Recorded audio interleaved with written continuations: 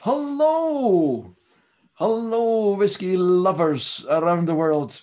Jock here, and today I'm talking to Anthony McCallum. Anthony McCallum, of course, the handsomest whiskey bottler in all of the world. That's what we think of you, Anthony.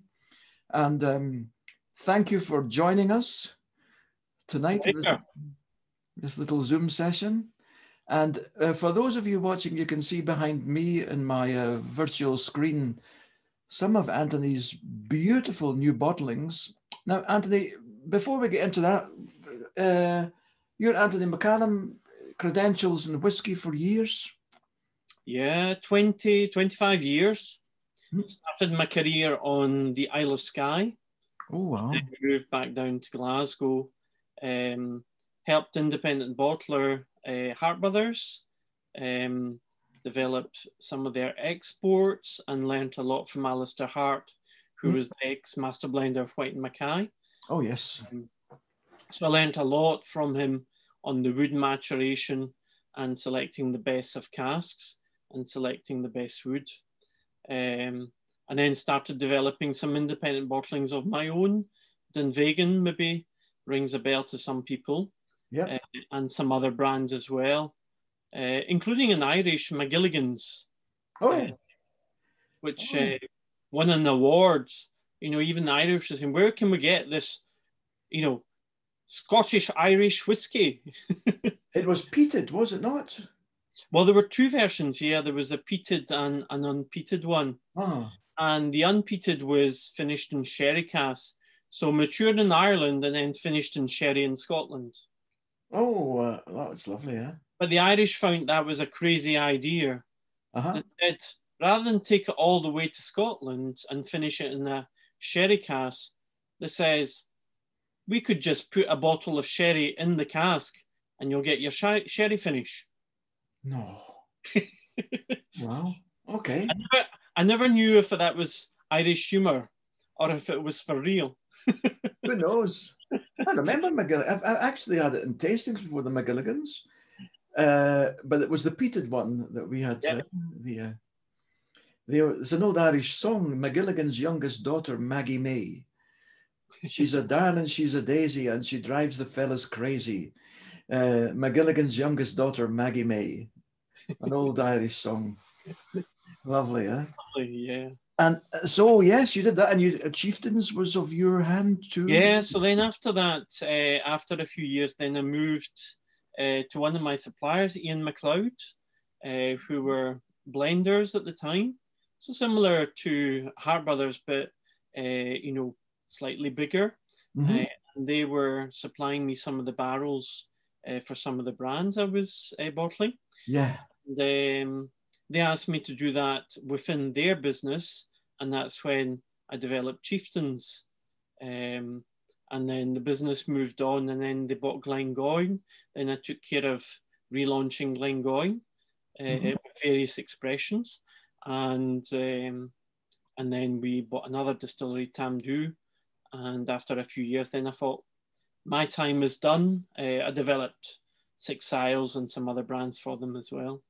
And then decided to go back to my own business, which was still in existing, but was sleeping.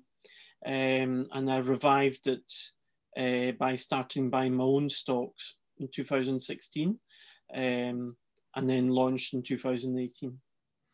Now, I must say, Anthony, there's 2 things that impress me about it. I'm talking about your new stock, but a very impressive CV as well. You just presented, but other than that, your new bottlings.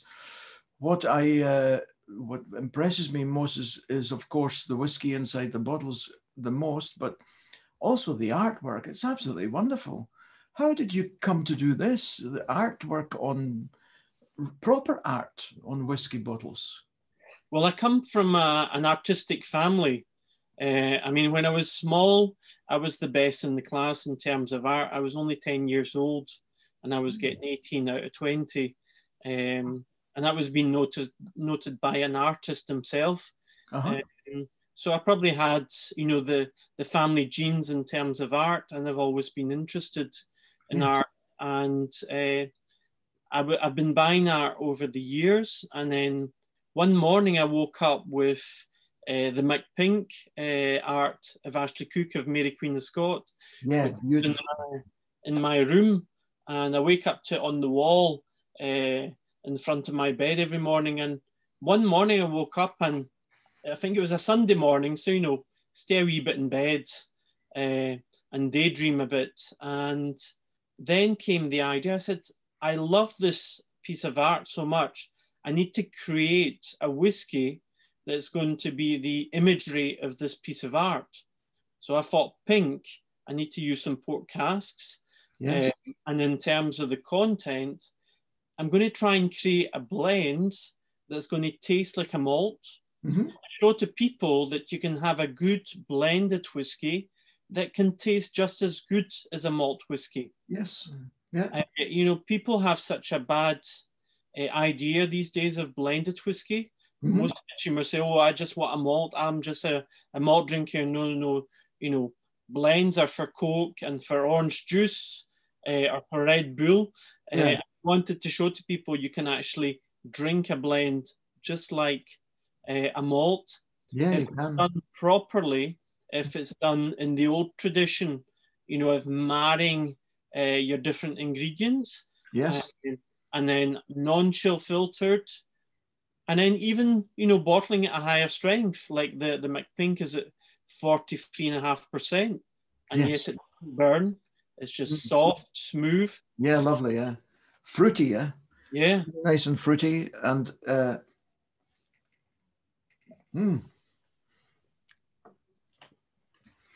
red fruits. Yeah. Red fruits. And the idea was also to bring a younger consumer as well with the art. Yes. You know, with more modern packaging. Because we often say, you know, whiskey, you know, is an older person's drink. And I wanted to, you know, create a more modern image to whiskey that will bring a younger and maybe, you know, more feminine, you know, drinker into the category. Yeah, and for those of you watching, I'm looking at the very same picture you're telling me about, although I have it as a print on canvas. You sent us over the picture for the stand at The Hague in Whiskey Land, and I actually stole it, the image, and had it printed onto a canvas. I have it here in this room, actually. I'm looking at it just now. Mary Queen of Scots with her dress and the map of Scotland in her dress, and then the little terrier dogs down below. Yeah, it's a fabulous image. And the artist is Ashley Cooke. And the idea was also on the packaging to promote Scottish artists. Because it's quite hard, you know, from a small country like Scotland, for the artists to then, you know, export themselves internationally. And I thought, you know, it's also, the idea was to also help promote themselves through the bottling of the whiskey and been able to tell their story on the back of the box as well, with their link to their website. So people, if they're interested in art, they can also order online directly from the artists. Wow. And in the line, you can see it behind me, folks. The McPink has changed its label now, huh? Yeah, this is a special edition. This year was the 700th anniversary of the Declaration of Abroath. Of course. And so a lot of people don't know what this declaration is. What we call declaration was actually a letter written by all the clan chiefs and nobles of Scotland on the 6th of April, 1320. And 6th of April was an important date for myself because it's also my birthday. Ah. Obviously not 1320. If not, it'd be very well preserved, you know, from drinking a lot of whiskey. Yeah. But it was an important date and an important celebration, which unfortunately with the pandemic couldn't be celebrated. I wanted to bottle in April, but I pushed it back till the autumn when things could be printed and developed. But again, I commissioned art from 4 of my artists to show their interpretation, their modern interpretation of the Declaration of Abroath. Yes. And show some special vintages to go in the bottle. So not the standard art of whiskey, but some special editions. And also using French wine casks for a few of them, because this letter signed by the nobles of Scotland asked to recognise Robert the Bruce as King of Scots, and also declare that Scotland as an independent country cannot be divided and cannot be ruled from England. So that letter was sent to the Pope, who at the time was residing in France. And that was the idea, is to take barrels from the area of where the Pope was residing at that time, because that was also the type of barrels that were used at the time in Scotland for maturing whiskey. Wow. How cool is that? And it's behind me just now, that yellow. Is that a kind of copy of the Declaration itself? Yeah, well, that's one of the pieces of art. That's from the McPeat artist, Murray Robertson. So he tends to use, you can see a map of Scotland, and then round it, he's put above a picture of Robert the Bruce, and also the whole text of the Declaration. Oh, the Outlaw King, Robert the Bruce. For those of you who have Netflix, it's quite a movie, The Outlaw King, about how he became king. And in the Declaration of Abroath, which is very important to Scottish patriots, is if there's so many men still left standing. Never shall we be under English rule. Ah, there we go. And yet, your masters. Okay, let's not go into politics. We might get into trouble. We might get into bother. So there we are, the Declaration of Abroath. So after McPink, what's the next one up in line? Well, I rebottled because I was running short of some vintages. So I've rebottled a couple of new vintages. There was a link called Ruby Port, and there's also a Glengoyne, which is in a Pomerol organic wine cask. Yeah. So and these are 2 new. You've given them special names, yes? So you have the McPink and then? No, okay, on the Abroath, sorry. Yeah. So I was talking about new vintages, but on their Abroath, you've got I've not got them all here, but you've got the McElligans, which is behind you. Yeah, thank goodness. Which is Speyside McCallum, and it's a 2009. And that's actually what I've got in my glass. And it's been finished in Montley, which is a small village just north of Beaune in Burgundy, Premier Cru. So a top wine cask. Is it? It's not Pinot Noir, no? Yes, it is. Yeah. Okay. Yeah. Oh. Yeah. Wow. And after that, there's also behind you. There's McWarrior as well. Yes. Which is Glengoyne. Yeah. And that's also in a Burgundy wine cask. Actually, no, because I changed it. See, the difficulty of these bottlings, both actually, the McCallum, I changed the casks when I actually tried the barrels, because I had to get 700 bottles, and some of the barrels wouldn't give me 700 bottles, even using two barrels. Yeah. So the Warrior was going to be a Burgundy, and actually was a Pomerol. Okay. Yeah. And after, so you've got McPink, McElligans, McWarrior, and then Mac of the Isles, is that? Mac of the Isles, yeah. Mac of the Isles is an interesting one, as the big players don't like you to use their names. No. So Mac of the Isles up till now is mostly been West Coast, so a blend of three single malts from the islands, Mull, Jura, and Islay. And there to show a new interpretation of the Mac of the Isles, we've gone further north to Orkney. As you know, in Orkney, you only have two distilleries. Yes, yes. You have Highland Park and you have Scapa. Yes.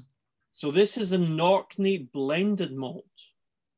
How so cool is that? How come? What? So it can only be two things. Right. It's what we call a teaspoon. Ah, yes. A teaspoon of HP sauce. Yes. Okay, yeah, got it. Yeah. So yeah, for those of you watching who don't know what Antony means by that, some whiskey distillers, they'll let you have a barrel of their whiskey, but you're not allowed to name it. So they'll take 1 teaspoon, just a little teaspoon from another whiskey, and put it into the barrel. And so it's registered basically as a blended malt and isn't considered a single malt anymore. So, but because of the 1 teaspoon, even that's how serious Scotland takes its malts. So that was the Mac of the Isles. And then we have... And the Mac of the Isles is also finished in a Burgundy cask, Corton Renard. Okay, yeah. Which is again the top Burgundy wine. Oh, sure.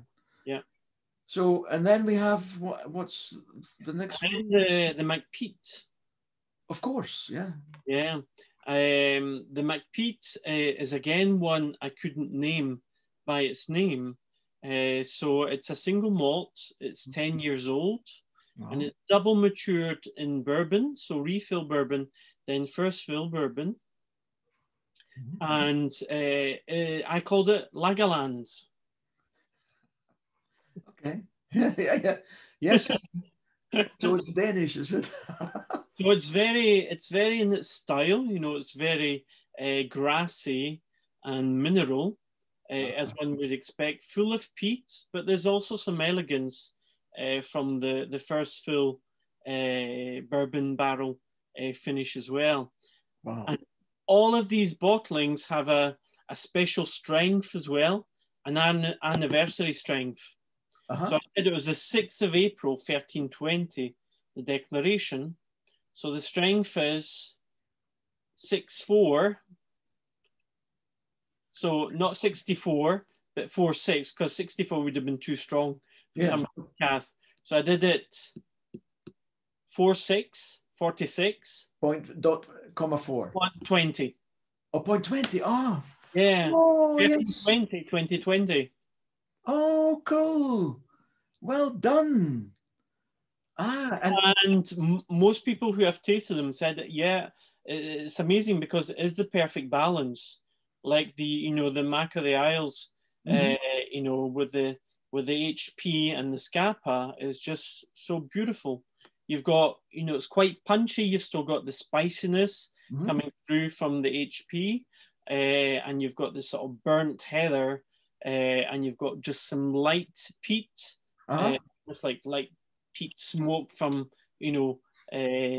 heather peat, and then you've got a little drop of saltiness, and then you've got the extra fruit coming from the wine cask. Lovely. It's a perfect balance. You've got a bit of punchiness and also a lot of elegance coming through. Beautiful. And the same for the other ones.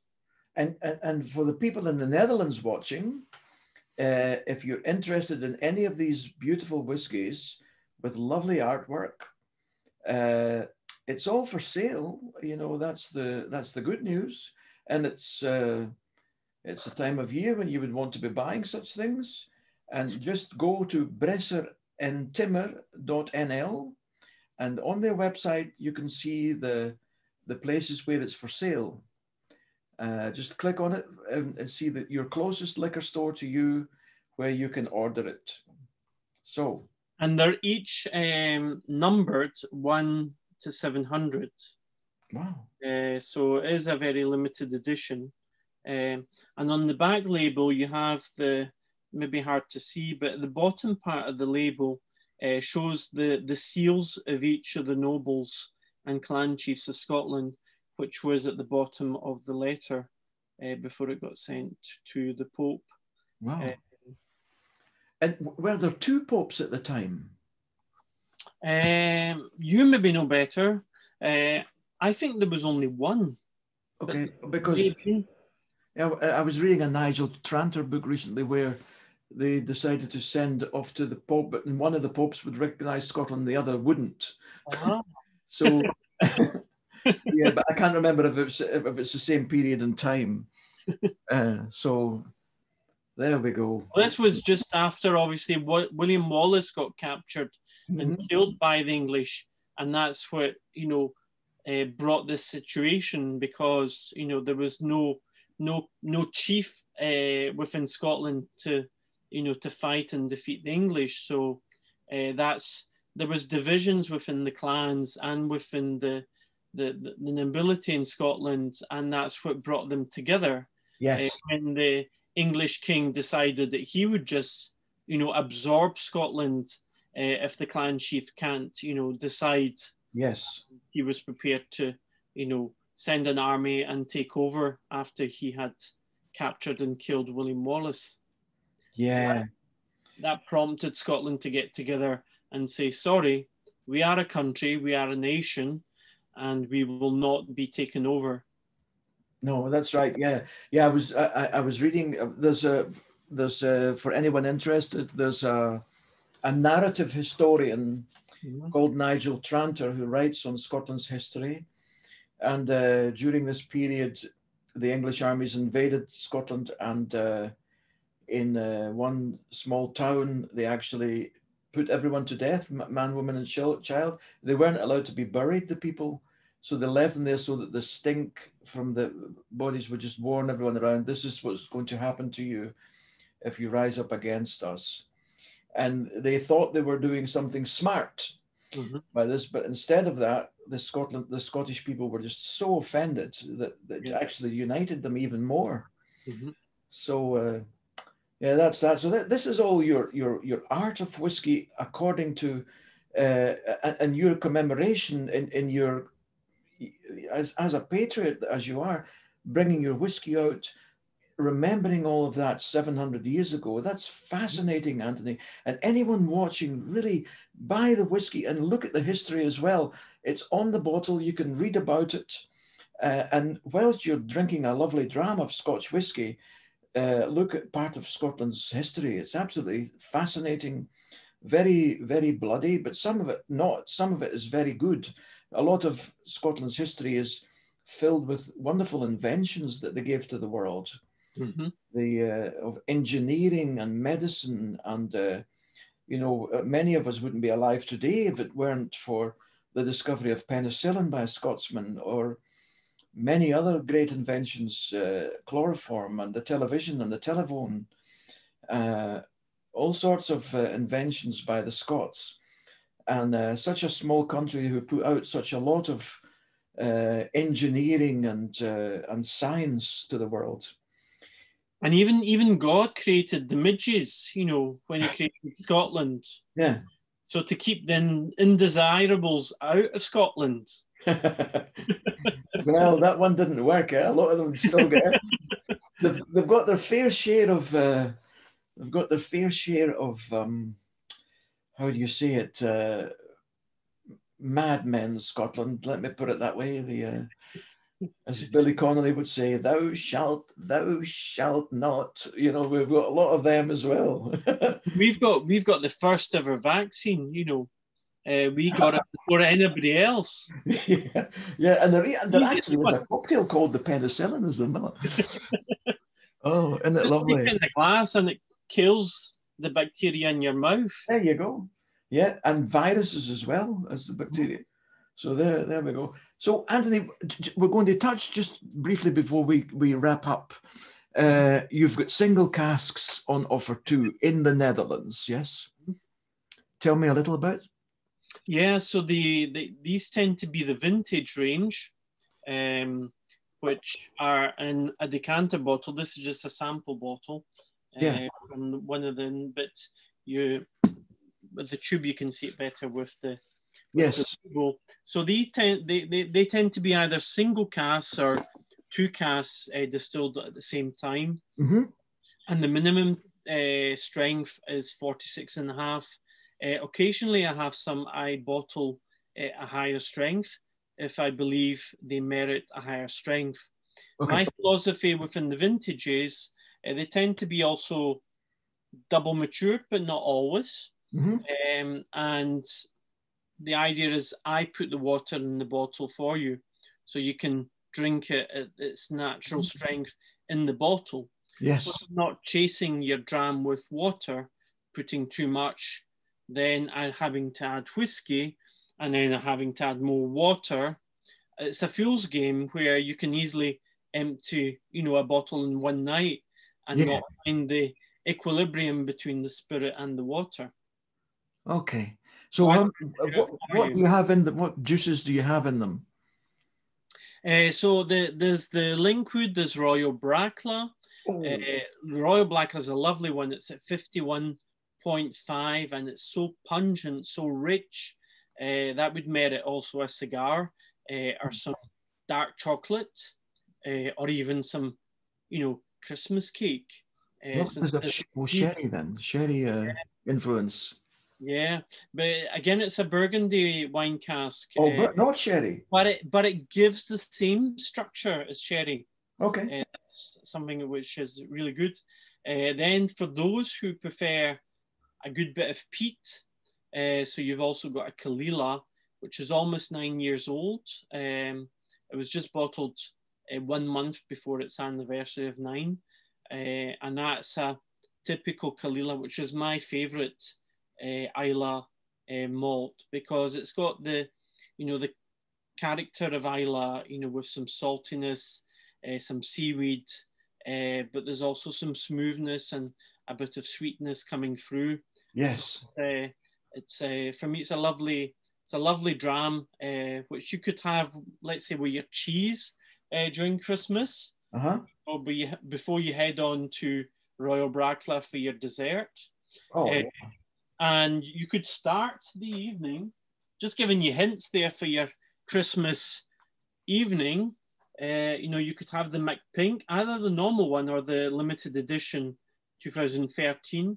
And I was in France last week and Switzerland, and I was saying, this would go fantastically with some foie gras canapes for your aperitif. Yeah. So just some ideas. If you don't know what to prepare for, for your Christmas lunch or dinner. Wow. Oh, that's lovely. And then in your main course, let's say the McWarrior, either the normal edition or else the Abroath edition, fantastic also, which we'll be having for Christmas, is venison with a rich fruit sauce. And put a bit of your whiskey in the sauce as well, makes it taste even better. Wow. How cool's that? Oh, Anthony, you've been so kind to come online. I'm going to stop the recording in a wee minute, but don't go away. Stay, so we can have a chat afterwards. And so for all of you watching, we'll make it a wrap. I hope that you'll look up the Art of Whiskey from Antony, and it's all on sale in the Netherlands and all over Europe, basically. But I'm speaking for Bresser and Timmer in the Netherlands. And look it up. It's well worth buying, and it's the bottles are lovely to look at. Beautiful. You can see it behind me in these, and so please do. And from Antony and from me, until the next time, ladies and gentlemen, Slán Siva. Slán Siva.